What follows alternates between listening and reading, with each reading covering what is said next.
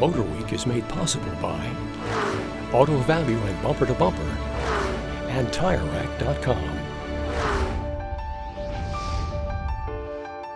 I'm here in the UK at Bentley's headquarters in Crewe. 4,000 people are employed here, and all 5 of Bentley's models are produced here.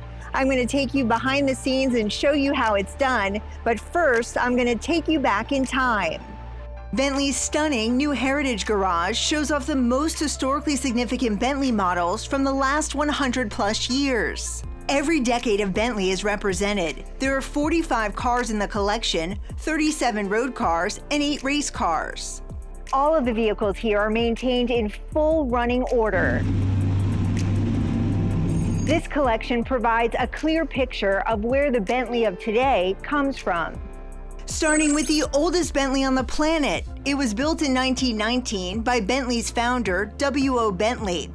But what he wanted to combine was a car that was suitably quick, so had performance, could be driven a long way without tiring you out, and was comfortable. And that's true of every single car that's been made by this company ever since.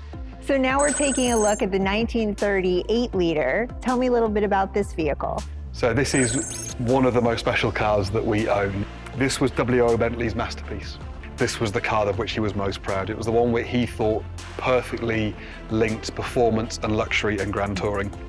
The Mark V Corniche is my favorite in the collection. It's a one of one. Tell me a little bit more about this amazing vehicle. So there are 3 key lines on here that still define the modern Bentley today, and they are this very pronounced rear haunch here, the slope of the roof line at the back. Beautiful. And then this very pronounced front power line that flows from the top of the front wheel and then blends into the side of the car. Gorgeous, very elegant. This is our 1991 Turbo R, another important turning point in Bentley's history. And this is the car that changed Bentley's fortunes, so it caused a complete reversal. Suddenly Bentley was outselling Rolls-Royce, Bentley got its performance credentials back, and it was the start of the rebuild of the brand all the way to where we are today. One of the cheesiest features on this vehicle is the horn. Let's test it out. And there's another sound. 2 options. It was captivating experiencing the Bentley DNA from the last 100 years or so up close and personal. Just beyond the Heritage Collection, my Crewe visit continued inside the factory. About 14,000 cars a year are produced here, and production here is carbon neutral and sustainability prioritized. The veneer that we use from our trees comes from fallen trees, but we've introduced new, more sustainable finishes, which are proving very popular.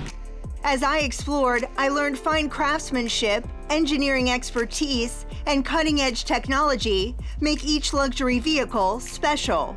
Our normal day at Bentley is 80 cars being processed through here. So all of these are inspected by eye, by a colleague. It's amazing to watch as a raw piece of material is transformed into a gorgeous finished product. A personal touch contributes to Bentley's reputation as the most sought-after luxury car brand in the world. So over, under, and through. As I learned, cross-stitching a Bentayga can be very relaxing and rewarding. One-on-one interactions and customization options are truly limitless over here in Mulliner, which is Bentley's personal commissioning division. This is where we came from, and it's recreating that. It's exciting for the customers in one way. Next door is where we want to be going to. So we use the Baccarat and the Bators as platforms for technology, for materials, to really stretch the Bentley brand into the future. That future is on a fast track as Crewe evolves to produce 100% fully electric vehicles by 2030. Basically, we are creating the biggest product offensive Bentley ever had with 5 and 5. That means 5 new electric cars in 5 years, and I can promise you it will be absolutely pure Bentleys. Evolving from the world's largest producer of 12-cylinder petrol engines to having no combustion engines at all requires Bentley to reinvent itself as the most sustainable luxury car company in the world. And after visiting Bentley's headquarters in England, it's clear to me it's achievable, as Bentley is on top of its game.